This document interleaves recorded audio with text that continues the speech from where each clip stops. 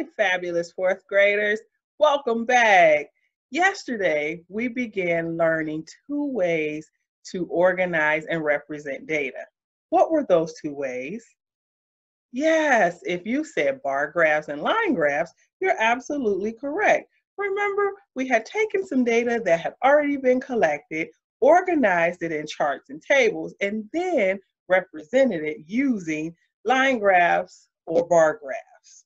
Okay, so today we will continue with line graphs and bar graphs. It's just that we will focus a little more on the interpreting part of line graphs and bar graphs. Okay, are you up for the challenge? Well, let's go. Let's get started. We will begin today by reviewing. Remember when we left off yesterday, I told you that we would review your homework or your independent practice. So we will start today by reviewing that independent practice of creating your own graph for the two sets of data that were given. Okay, so let's check it out. We ended yesterday's lesson with independent practice, and your task was to create graphs that best represented the given data. And here you see independent practice A, the first example, car sales last week. The data has been carefully organized into a table and then represented using a bar graph. Yes, a bar graph was the best graph to represent the given data. Okay, so let's take a look at our graph. You were to use the website to create a graph.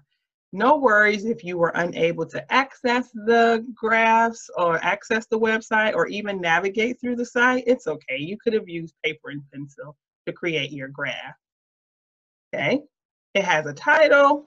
It has both the vertical and the horizontal axis. You have your intervals and spacing. One last thing to remember as well, because it can be a little difficult transferring information, just making sure that the data that's inside of your table matches the data on your graphs, okay, or in your graphs. Something else to consider are the intervals. In this case, the intervals were kind of created for us, but as you're making your own graphs, you can create your own intervals. What do you notice about the intervals here? Yes, it's counting by 8. And so you could have made your graph count by 2s, 4s, 5s, 10s, but just keep in mind, you want to make it nice and simple. So look at the data. What's the highest number of cars that were sold? 40.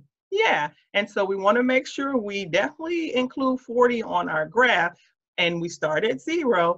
But it probably wouldn't have made sense to start our graph at 1 because that would have taken a long time to graph that.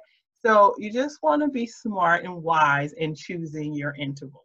Okay, so again, I suggest 2s, 5s, 10s, whole numbers that makes it easier for you to graph. Okay, so that's example A. Let's take a look at example B. What do you think about example B before moving forward? Which graph did you decide to use to graph your hippo population? Yeah, so if you decided to create a line graph, you're absolutely correct. So for independent practice B, the hippo population, you should have created a line graph because this information or the data collected here shows change over time. It shows the population from 2005 to 2010, okay? And here's our graph. Here's what your graph could have looked like if you had used the website. If you had drawn it yourself, it should have still looked the same. The only thing may have been different is the intervals. Okay, so once again, the intervals are counting by 8. Okay? And make sure that your data in the tables or charts matches what's on your graph. Okay, so I have a final thought for you, a bonus thought. Okay, think about a question that could have been answered or that can be answered by reading this graph. Then what I want you to do is write that question. So write a question that can be answered by reading your graph. Right now, it's just data and it's a graph. You have organization and you have representation. And so now we want to move to that interpretation part, interpreting graphs. And so if you had to write a question, what would that question be about your graph? Okay, so here's an example. Mine could be, how much did the population of hippos grow from 2006 to 2008? Okay. Another question could be, if the graph were to continue, what do you think the population of hippos would be in 2012? So those are just two examples. So go ahead and write a question that can be answered by reading your graph. Pause if you need to, and then press play to continue.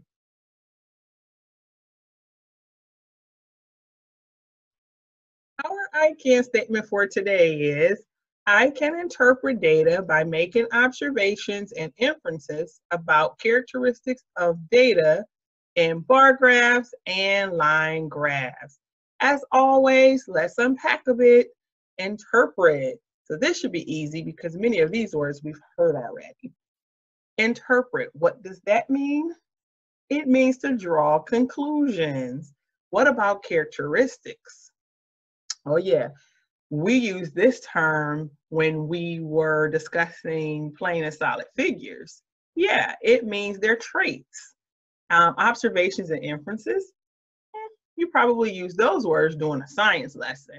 And of course, your bar graphs and your line graphs. So we're going to draw some conclusions. We're going to use observations and inferences to draw those conclusions. And we're going to talk about traits in order to draw some conclusions in bar graphs and line graphs. So a lot of words, but an easy task. Okay.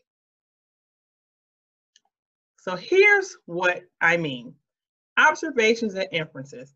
Observations. What do you see? What do you notice? Inferences.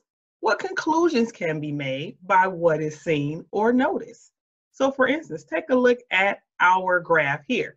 What kind of graph is this? A line graph. Water level. So this line graph has something to do with water level in feet throughout a week or a 5-day period. So some data was collected, and after the data was collected, organized, it was then represented in a line graph. So what do you see? Let's make some observations. What can you conclude? Okay. What inferences can be made? So let's check it out. Before I give you your answers or give some possible solutions, turn and talk. What do you think? What do you see or notice? What conclusions can be made by what is seen or noticed? Turn and talk. When you're ready, press play to reveal some possible solutions. All righty, here's one. One observation, the title of the graph is water level. Simple, right? We see it here. Another, the water level was the highest on Friday.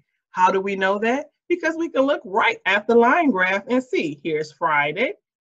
Here's the water level at 30 feet. It's higher than all of the other days. At first, the water level decreased and then it increased. But we first have to know what decrease and increase mean. Decrease. Oh, at first it decreased, it went down, and then it increased. It went up. Okay, so that's an observation because I can look right at the line graph and see that. The greatest increase, the greatest increase in water level occurred from Wednesday to Thursday. So from Wednesday to Thursday was the greatest increase. How do you know that? Well, first we have to find the decrease. If we look here from Tuesday to Wednesday, it didn't increase, it decreased. But from Wednesday to Thursday, it increased. It did increase from Thursday to Friday, but the greatest increase was from Wednesday to Thursday. And if the graph continues for another 5 days, the water levels may continue to increase until the next Monday. Ooh, that's an inference.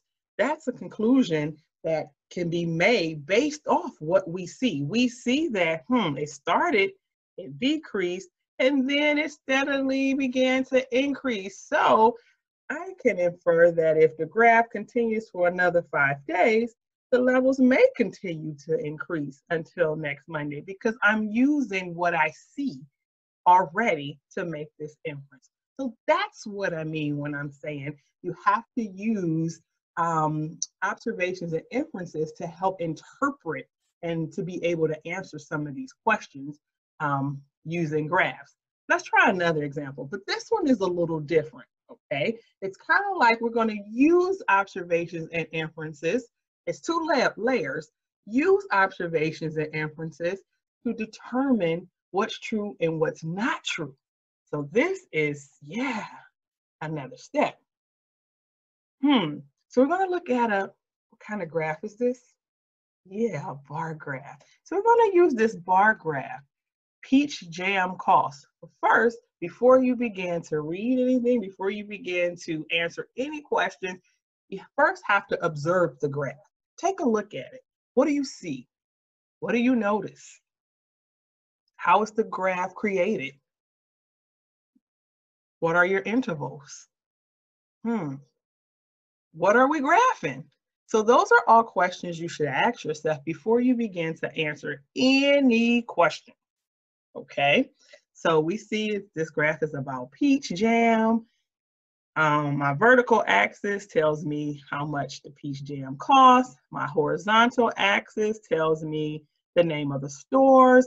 So I can see that Drake store, or Drake store, how I can see how much the peach jam costs at Drake store. But here's the catch. We have to know what these intervals mean. So I see that my graph, or this graph, is in intervals of $1. But these lines in between mean something. What do you think they mean? What is the value of each line? How did I get from $0 to $1, $1 to $2, $2 to $3? What's in between? It's like a number line. Each tick mark means something. What does it mean? There are 1, 2, 3. Oh, 1, 2, 3, 4. 1, 2, 3, 4. And I know in a number line between each whole number, could this mean that's 25, 50? Oh, 25 cents, 50 cents, 75 cents, $1. $1.25, $1.50, $1.75. Yeah, so on and so forth. That's what that means. So it's very important that before you begin to answer any question, you take a look at what's given. Look at the information that's given. That will help you to move forward with answering questions.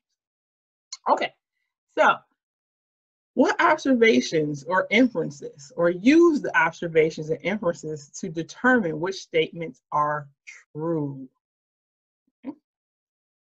Statement number 1, peach jam is more expensive at Hoskins than Jenner's. Is that true or false? So this is an observation. Remember I told you this one is a little different from the first one. The first example, we just had to make some observations and inferences. This time, we have to use what we know about observations and inferences to determine if it's true or not. So let's check it out. Peach jam is more expensive at Hoskins than Jenner. Here's Hoskins at $4. Here's Jenner's. What is that? That's $3, $3.25, $3.50. So is that true? Yeah. So peach jam is more expensive at Hoskins. And even if we didn't count, we can see that this bar, Hoskins bar, is taller than Jenner's bar. Next, the cost of peach jam at Parks is $4.20. Parks. Let's see. Parks, $4. Well, that's $4. We already said that was 25.50. Oh, so is that true? No. So this time, this observation is not true. So someone made an observation, which is what you see, but they just didn't see it correctly. They made an incorrect observation. So this statement is not true. And how about this one? Peach jam at Drake's is $1.25 cheaper than it is at Jenner's. What does cheaper mean? Oh, less than. Okay. So peach jam at Drake's. Let's see. Drake's, $2.25. And then Jenner's is $3.25.50. So that means $3.50 minus $2.25. Is that correct? Is absolutely correct. So with that being said, we have 2 correct statements and 1 incorrect statement. It's now time to show what you know. You're going to need your paper and pencil for this. Number your paper from 1 to 6. You can fold it. It doesn't matter. You can just write the numbers on the paper as long as you have a section labeled 1 through 6. Okay? So before we begin, let's review really quickly. Observations. Go, turn and talk. Tell someone, what does observation mean? Yeah, what's seen or what do you notice? Inference. Inference means, what do you think? I can't hear you. Yes, inference means drawing conclusions based on what you see or what you notice. And so all of that is used to help us interpret graphs and help us understand what's going on in the graphs so that we're able to answer these questions. So that's what we're going to do. We're going to answer a few questions about organizing data, about representing data, those making observations and inferences in order to interpret the data. So are you ready? Let's get started. So here's what will happen. A question will flash. And if you need to press pause to allow yourself some time to think. And when you're ready, press play to reveal the answers so we can discuss the answers. Here goes. Question 1. How many kids have either a dog or a cat? What do you think? Remember what we talked about? What should you do first? 11. How do you know that? Dogs, 4. There are 4 dogs. Cat, there are 7 kids with cats. So you put the 4 dogs with the 7 cats for a total of 11. Number 2, cherry drop prices. About how much does a bag of cherry drops cost at Lark's store? What do you think? Remember, at any time you can press pause, and when you're ready, press play. And the answer is B, $2.90. How do you know that? Well, let's take a look at Lark's store. Remember, we have to first make sure we look at everything in the graph. And we know that this graph is counting by 50. It's in increments of 50. 50 cents, $1, $1.50, $2. And also remember, just like your number line or on a ruler, every space has a name. So each space in between means something. It represents something. And so for Lark's, here's where Lark stopped. It's not quite at $3. So, which choice can we get rid of automatically? D, because it's not even at $3. So how on earth can we choose $3.10? So we can slash that. What else do we notice? Well, if this is $2.50 and this is $3, well, somewhere in the middle of $2.50 and $3, comes $2.75 because we have, how did I get from 0 to 50 cents or 50 cents to $1? Much like our example in the beginning. That means each line in between is an increment of 25. So that's 25, 50, 75, $1, $1, 25, $1.50, and so on. Okay, so this is $2.50. So this line here will represents $2.75. So what's another choice we can slash or get rid of? Oh, A, $2.60 because Lark's is well over the $2.75 mark. So it can't be $2.60. So we've already said that it's over $2.75, so it can't be $2.70. So the only logical choice is B, $2.90. How did you do on that one? Okay, let's keep going. Number 3, using the graph, which statements are true? What do you think? This one may take a little longer, and that's okay. Press pause, and when you're ready for discussion, press play. A local movie store counted the numbers of movies that were rented from the store for a week. The data is shown in the line graph. Movie rentals. Here are a number of movies, day of the week, and our line graph. So, A, the least amount of movies were rented on Sunday. That's the observation because we can just look and see that. It dips here. That's only 75 movies versus 275 movies on a Friday. Okay, so the lowest or the least amount of movies were rented on Sunday. That is true. C is another correct answer. There were more movies rented from Friday through Sunday than from Monday through Thursday. A lot of words. So let's break it apart. Take one section at a time. There were more movies rented from Friday through Sunday. So what you would do, or what you should have done, was taken Friday through Sunday and did the math.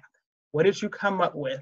Okay, how many movies were sold from Friday to Sunday, and compared it to how many movies from Monday through Thursday.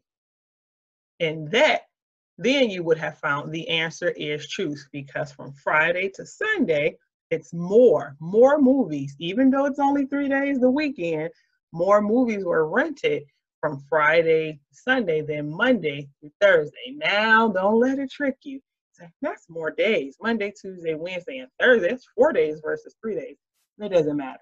We're looking at the numbers. We're looking at the number of movies that were sold. So if you do the math, Friday to Sunday may have been about 575 movies versus just the 500 movies that were sold from Monday through Thursday. So that's why C is another correct answer. D, the same number of movies were rented on Monday and on Thursday. Another observation, because we can just look and see. The same number on Monday. Monday is 125, and Thursday is 125.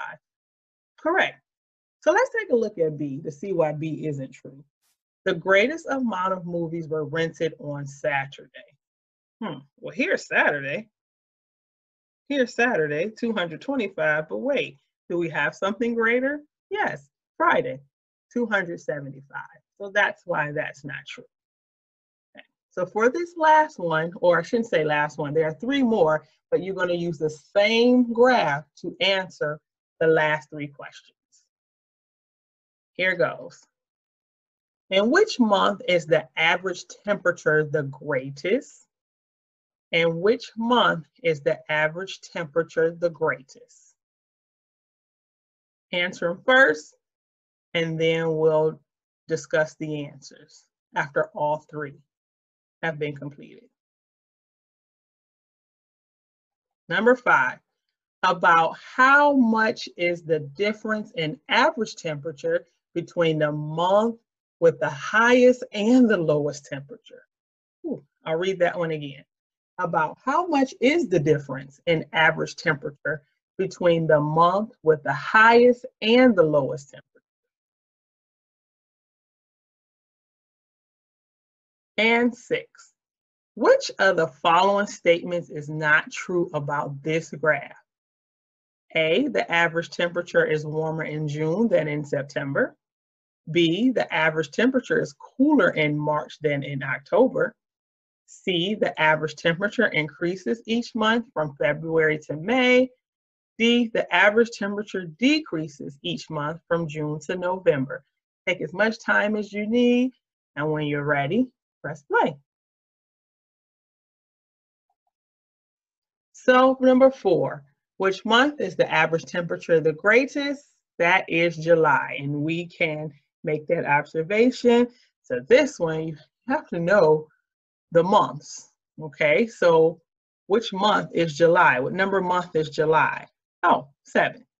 So it is the greatest. About how much is the difference? It's about 45-degree difference in average temperature between the month with the highest, so we have to look at that highest, July, and the lowest, which is here in January, okay? And then we do the math. What does difference mean? What does difference mean? Yeah, it means to subtract. So we had to do some subtraction to come up with about 45 degrees. And 6, which of the following statements is not true about this graph? The average temperature decreases for each month from June to November. So here's June, number 6, to November. Well, wait a minute. November is here, so it can't be true because from here, the next month, it increases and then it starts to drop. So this can't be true because it's saying it's starting at June and then goes down. But no, the next month, it increases and then it goes down, it decreases. Okay, so how did you do on all of that? Wow, a lot of work.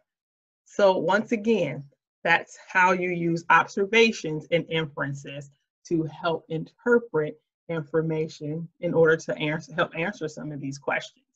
So I think that's it. That brings us to the end of today's lessons. Real quick, real short and simple.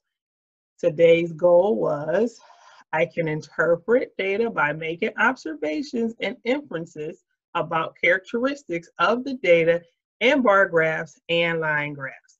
So yes, we use observations and inferences to help us draw some conclusions, and we use characteristics of the data in both bar graphs and line graphs, once again, in order to help us answer questions. So I'm sure that you completed the quiz with 100% accuracy, and if not, try it again. It's okay. Go all the way back to question number 1. Now that you know the answers, take a look at each question, each graph, and see where did you make your mistake. Okay? Give it a try. Until the next time, take care. I'll see you later.